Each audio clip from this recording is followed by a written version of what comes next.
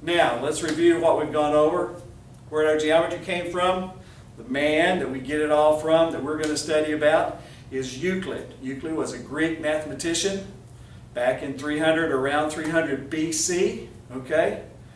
He wrote a book called Euclid's Elements, and in it he described all kinds of math rules, axioms, assumptions, postulates, and in those he also described what we consider to be the definition of Euclidean geometry.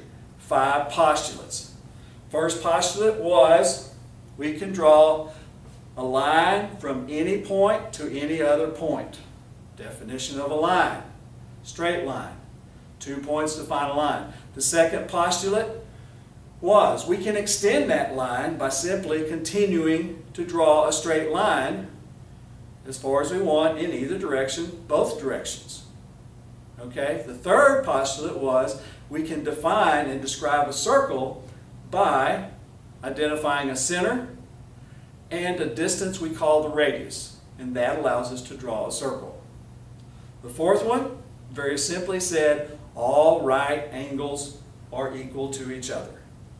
And then the big one and last one that had lots of challenges was called the parallel postulate, basically stating in Euclidean geometry straight lines that are intersected by a third line, and that third line forms right angles with those first 2 lines.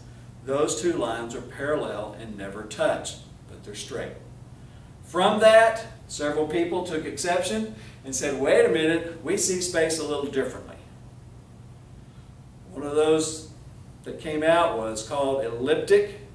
In other words, all lines bend and they come together, geometry.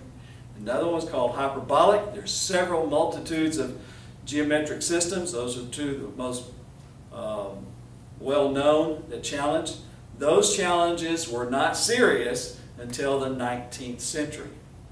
And those challenges revolve around Euclid's 5th postulate, called the parallel postulate. Now, Euclidean geometry is based upon, the basic building blocks are undefined terms at the bottom. That's why I put it down here, undefined terms. Then, based upon those undefined terms, we can begin to build definitions. Okay? Words, concepts we want to use. From the undefined terms and definitions, we can make statements or postulates. They are assumptions or statements that are accepted as true, do not require proof. We don't have to prove them. They're accepted as true. Then we can begin to build theorems. Theorems are statements that require proof. How do you prove them? You have to say where they came from. They came from undefined terms. These are accepted.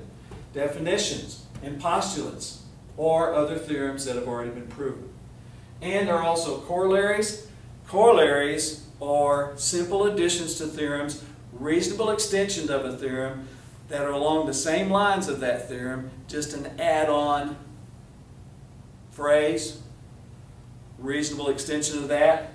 And corollaries also have to be proven. It can be proven using all these. Okay? These are the building blocks we're going to use in order to build our geometric system and to study geometry this year. Okay? Use this lecture, whatever, to fill in your vocabulary, make your vocabulary, as well as fill in the blanks that you've got on your sheet of paper there. And have any questions, please let me know. We will discuss this in class.